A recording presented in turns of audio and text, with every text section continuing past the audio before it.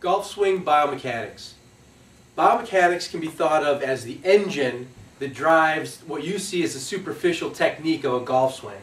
Biomechanics is more related to how the body works and how the body produces motion and what we call movement pattern than it is the technique, the superficial technique of striking the ball. So biomechanics are really the engine that drives how you move. On top of that engine, you can then place your superficial mechanics, your grip posture, setup kind of stuff, positioning of the club head and the face of the club on the ball.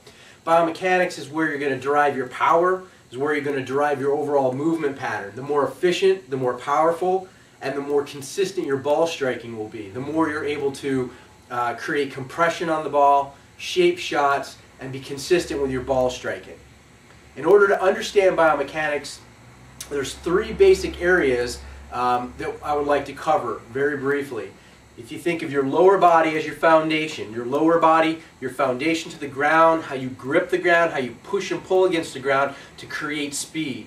Everything generates from the ground up. It's how you push and pull, how you interact with the ground that allows you to create movement, allows you to create speed. So the golf swing can be broken into three main areas: the foundation, the power generation, the horsepower, if you will, the transition from raw horsepower into speed. Okay, and that's basically in the core. So you have speed and you have control of that speed. Okay, that's where we start moving diagonally through the core.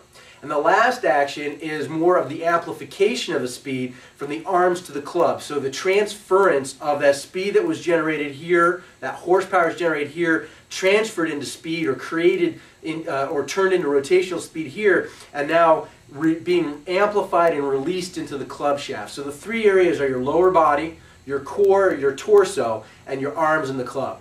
Okay?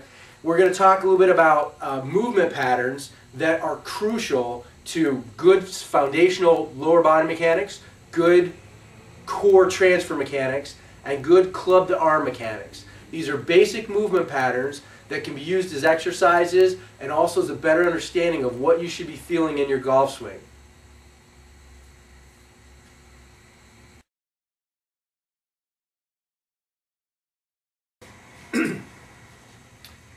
Press forward. Press forward is learning how to push against the ground, shift weight, or press, create linear momentum forward without tipping or sliding or losing your foundation, your lower body foundation, or your core stability. It's a simple exercise, but it's the foundation of virtually everything that we do. It's a very simple exercise. We get our feet about shoulders width apart. We're going to pull our front leg forward about an inch or two, just a little bit of a closed stance. And rather than being neutral, let's say this would be 0, we're going to open our foot to about 30 degrees. Okay, just shy of 45 degrees, roughly around that area is just fine. We're going to point to our belt buckle and point to our sternum. And from a neutral position, starting position, we're going to press forward and turn onto the front side, releasing on the rear side. You can see my rear foot release. The idea is we don't want to tip this way, we don't want to tip this way, we don't want to create separation at this point. All we want to do is from our start position, press forward. The idea is we don't want too much lateral and we don't want too much rotation. We want a soft front side, maintaining some flexion in the knee and the hip. We want to move the weight from the ball of our foot to the ball of our foot. Ball of the foot to ball of the foot is important. We're going to press and turn at the same time. Okay? I'll do 5 reps in a row. 1, 2, 3, 4, 5. Okay?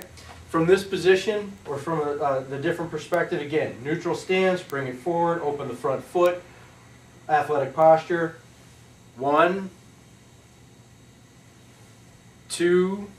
So we're not sliding this direction, we're pushing this direction, and we're not spinning this direction, the hip dropping back. Again. 1, 2,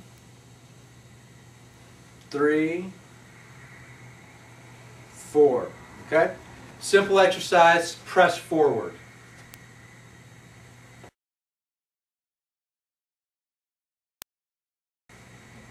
This is our core separation drill with the ball between our legs.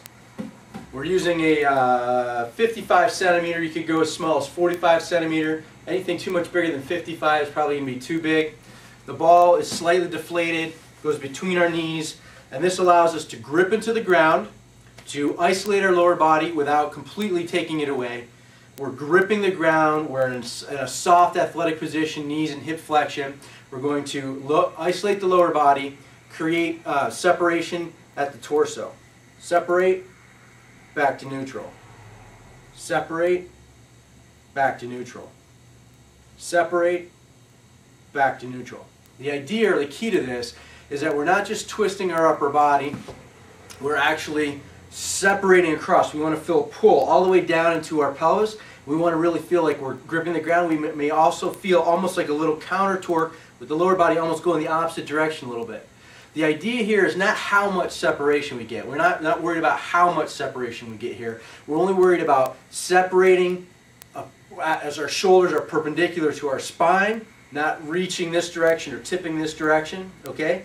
We don't want to reach and turn this way, okay? We just want to separate with our shoulders perpendicular to our spine, creating a pull down across our core, diagonally down into this. You want to feel connection here. Gripping the ground and kind of hollowing the stomach, creating a stable core, and then back to neutral. Contracting from here, not up through our upper shoulders, okay? A couple more quick reps. 1, 2, 3, 4.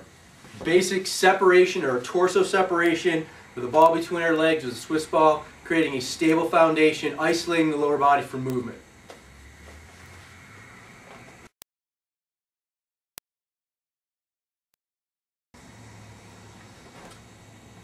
This variation of the left arm swing, right arm push isolates the lower body but adds an impact in.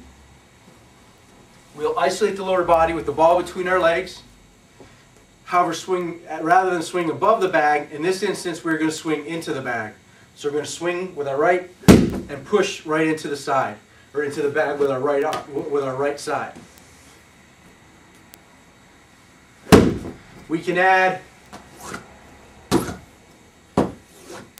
little bit of a plyo into this, advance it a little bit by swinging over the bag. Okay? Let's do one more.